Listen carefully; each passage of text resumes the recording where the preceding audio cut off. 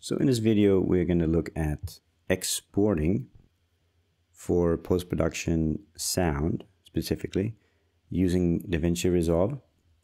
I have this basic project here. I'm going to just show you a couple of tips that is useful when delivering to someone in post-production, so it makes it easier for workflow and just to make sure that you're in sync and it's professional across the board. So first is my edit here. One thing that is helpful for sound is when you're doing your edit is, if you pay attention to here, is to have this checkerboard type of audio editing. This is that each character in the film and each individual will have its own unique track with the audio already spliced up. So you can work on each individual section as an audio clip like this. When I started this project, you may notice I started right at the time code of 1 hour, 0 minutes, 0 seconds, and 0 frames. This is not good for post-production workflows because we need more time before for syncing and other information. Before you start doing this is to set up timelines that are already pre-created with the appropriate timecode settings. In your preferences, under user and inside of editing, so this is under a user setting, inside editing, you can set the start timecode for any new timeline. That means when you create a new timeline, this is the start timecode. And this is number of videos, number of audio tracks, etc. For broadcast and sometimes for post-sound mixing, we are actually leaving an entire 1.5 minutes of space before the first frame of action in this case. If you needed to adjust this, you can simply just type in the numbers 0, 0, 58, 30, and 0 frames in. That means every new timeline I do is going to be at this. But in my case here, as you can see, I need to actually make adjustment to my current timeline. This you can do by selecting the timeline you're in. You can right click in it, and under timeline you have starting time code. Now I need to select starting time code of 58:30. It gives me 1 minute and 30 seconds before the film starts. You'll notice now that actually my entire timeline is still at the beginning of this specific time frame. So I want to set it at 1 hour in. Make a quick mark here on the timeline. I'm going to call this start film or first frame of action. Put this as green. Done. Then I'm going to select all my clips and simply just drag all the contents to the beginning. So this is my first frame of action now. At 1 hour in. While I'm here, I'm also going to make another mark that's very useful for us. Go back 2 seconds. If you hold on Shift and go on the arrow keys, you can go back 2 seconds exactly. We're going to do another mark. This will be our 2 pop. It's an indicator of when there's 2 seconds left, and this is where you sync visuals with sound. And while we're on the topic, we are also going to go all the way to the end, go to the last frame. As you can see here, this saw blade here is the last frame of the timeline. And I'm going to go back to 1, 2, put a mark here, and call this tail pop. So now we have a 2 pop marker, a tail pop marker, and we have a start of film marker. Inside of this, we need to create 1 minute of bars and tones We need to create a slate or a title card that has information about the film, the frames per second, the director, etc. We also need to create a Academy leader that contains the 2-pop. So what we'll do is we'll create a new track. We're going to call bars and slate. My bars is for calibration. Inside of DaVinci Resolve, we also have generators here that you can select as generators for bars. And that gives you this. This should be exactly 1 minute of bars. So I'm going to do an end mark here. Bars end. And then I'm going to go from this location forward 10 seconds. 1, 2, 3, 4, 5, 6, 7, 8, 9, 10, 59, 40. Slate in. This is the picture start. So this is my count in or Academy leader.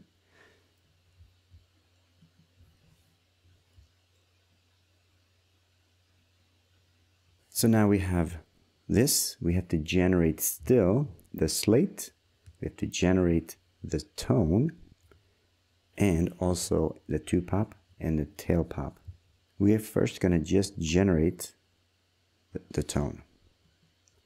Inside of your Fairlight tab here, we have an option to generate tone. What we're going to do is create a new track in single monotrack. We're going to call this tone. We can go to our tone track here and all the way on top where it says input or no input in this case, we're going to change that to input. We are coming to this patch input and output section of DaVinci Resolve. Under the source menu, you actually have a system generator. Under that, you have a few options: oscillator, noise, beeps, and timecode. We are going to use the oscillator option here. You click on this, you see how it gets highlighted white here. And then we need a destination, and we're going to select the tone track that I did here. Once both are selected, you can see that it's in white and that's in white. You'll see a patch here. I'm now going to patch this system generated input into the track. And you see it became darker here and here, and that means they're patched. Then under, you have to be in the Fairlight tab for this. Under the tone, you have an R. That means arm for record. Now you get this beautiful sound here. I'm going to lower this. So this is your 1 kilohertz tone in this case. You can change the oscillator by going to Fairlight, the Fairlight menu, select the test tone settings, and inside here you should select the 1K tone and minus 20 dB.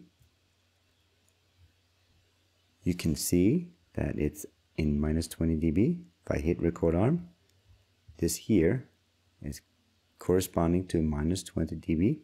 This is the tone we're going to record. So now I'm going to record 1 minute of this.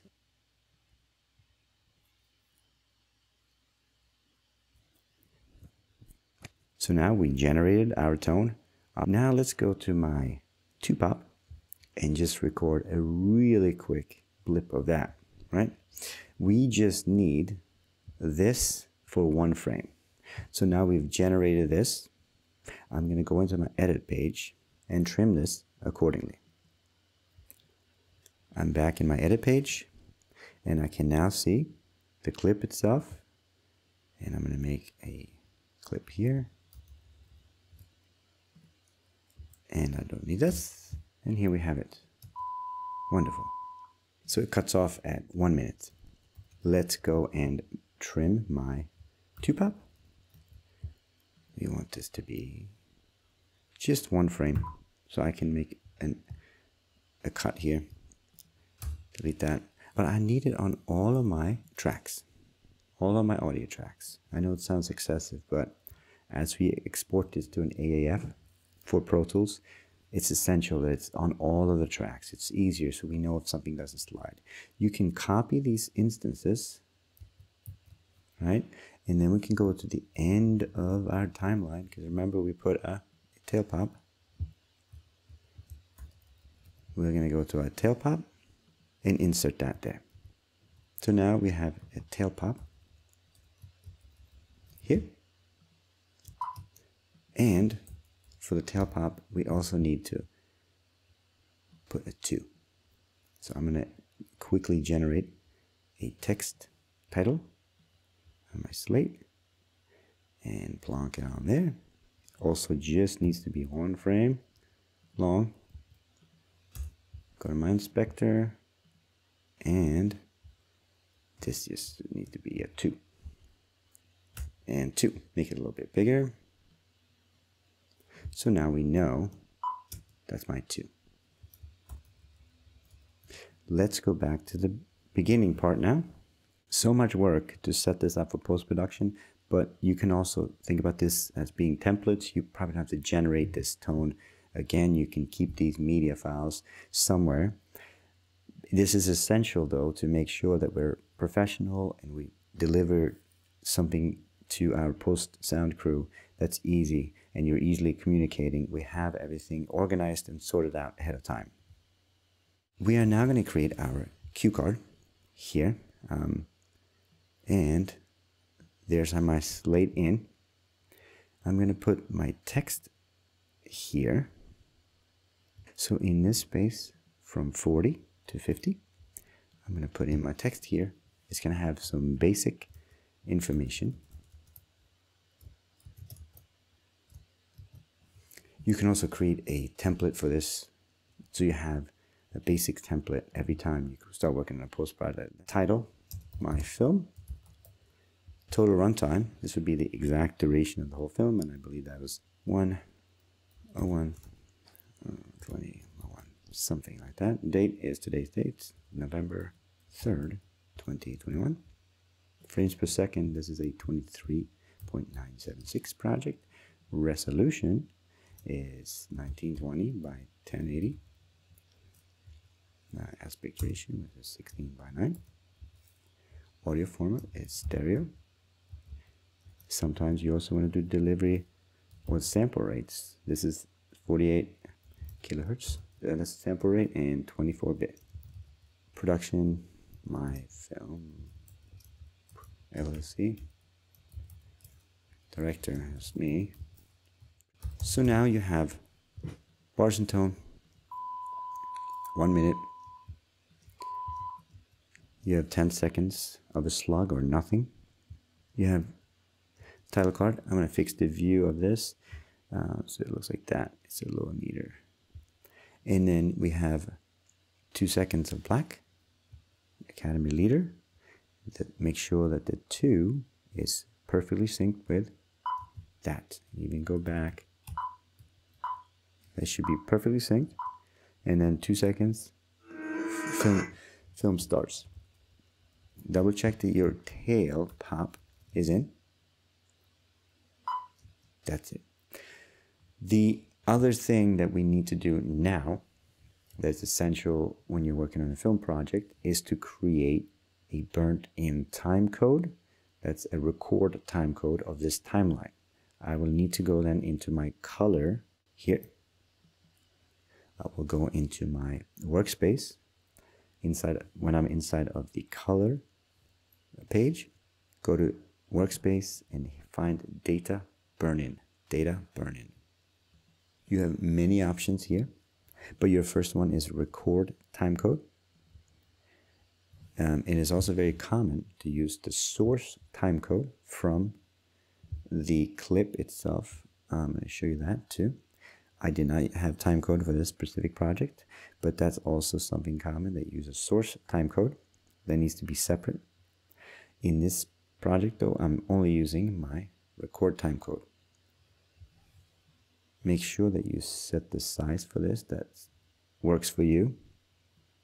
I prefer it in the lower middle, but some people like it to have it other positions. Depends on the project, but the most important part is to have a record time code so you can communicate with your director or production team, and keep the font pretty standard. Don't go too crazy with the font. It should be easy to read, easy to communicate, and not too small and not too big. Something like this. So now we have a record timecode.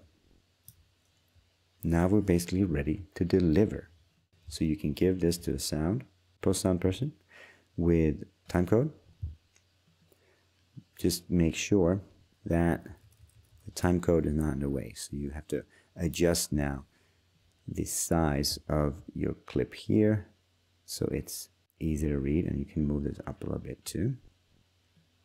You could also have made the timecode a little bit smaller, but now we have timecode throughout.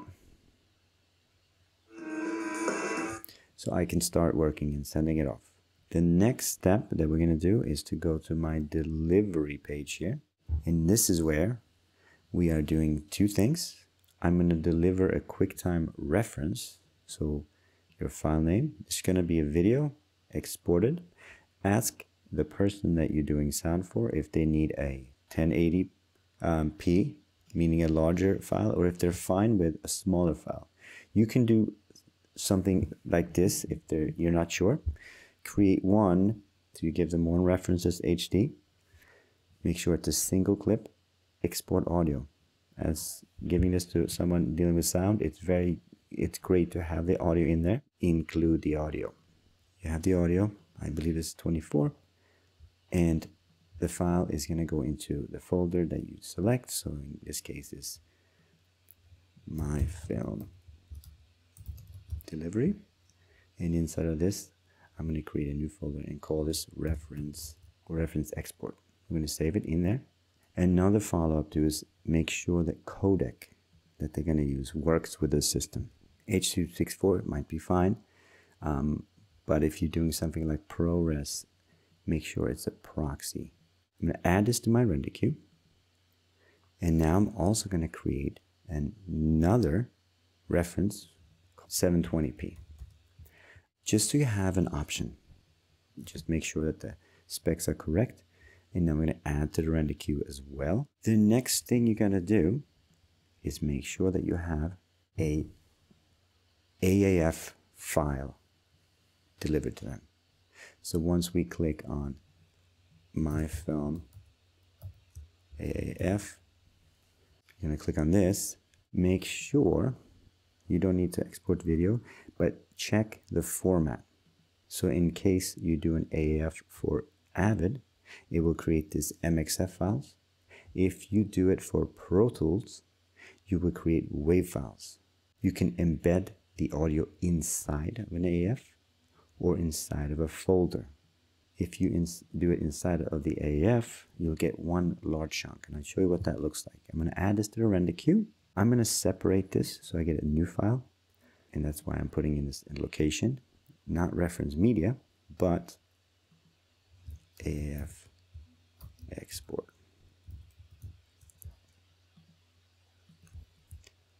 Open. And now I'm going to send this to render queue.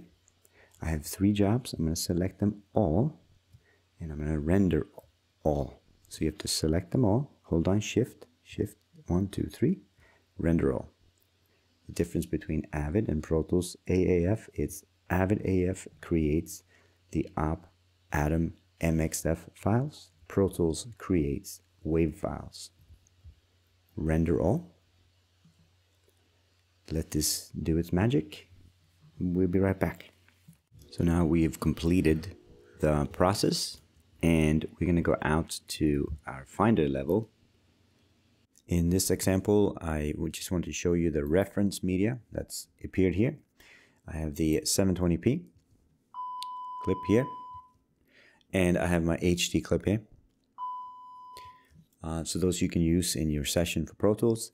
I also created 2 separate exports. One is with everything embedded into one large file. It's this one here, one large file. the AAF. And the other one is with the media separated and consolidated separate here. So this is actually all the media associated with the project, and that's the AAF. Now we're going to bring in this into Pro Tools with the reference file, and I'm going to show you how you can start working it and syncing it in Pro Tools. So we're going to open Pro Tools, and you have a couple of ways to do this. You can either import the source data or import the AAF directly. You go to File. You can open a session directly. You can also do this from the Workspace browser here in Windows. New Workspace. I'm selecting the AAF that I created. I select Open. It's going to now tell me with this dashboard where you want to save this. It needs to create the folder structure of Pro Tools. Make sure you have the correct sample rate and bit depth. And you're going to create this project. You will now see this import session data that has some very important information that you need to be aware of. You remember we set our start time at 58:30:00. So we have a minute and a half of the other things before the film starts. Make sure the timecode format's correct here as well. And that we are in an embedded audio type. I am actually, in this case, going to import all of the audio. I'm not going to import the video, not the video track. And then make sure that you are importing the audio. So we're going to click OK. You're going to see this. Right now, it needs to populate these clips, the individual clips, to actually generate the waveform cache. So I have my information. I am playing back correctly, and it starts at 58:30. If for any reason you do not have this, or your session was set up in advance and you made a mistake, you can change that in your session. In your setup, session, command, and the number pad 2. Here you will see this window, and the session start is where you need to make the adjustments. You may also need to make the adjustment at the timecode rate, which is 23.976. This is dependent on how your files were delivered. For me, if you do this beforehand and you're organized beforehand, when you export the AAF, this process is easier. Now when I have the project in, it's already set up for me. I don't have the markings from the session. So you might need to do that for your own Pro Tools session. The other thing that we need to do is import the video. And I usually import the audio along with it just as a reference.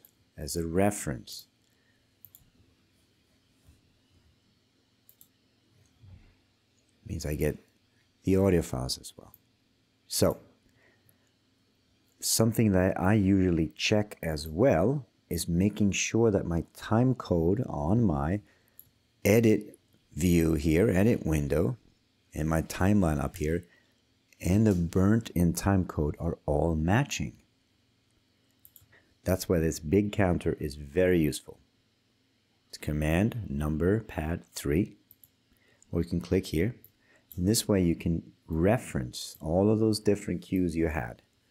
So if I go to my 2-pop, this should be 59:58 as the burnt in timecode, as the timecode for my film here as well. So I can actually play and stop, play and stop, and get a sense. Make sure these are not drifting.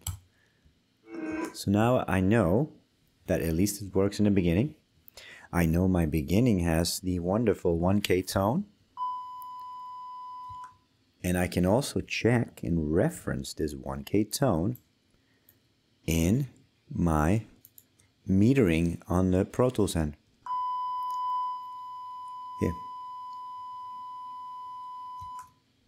This is minus 20 dB, and that's what I'm listening for. Next, let's go all the way to the end and check our tail pop.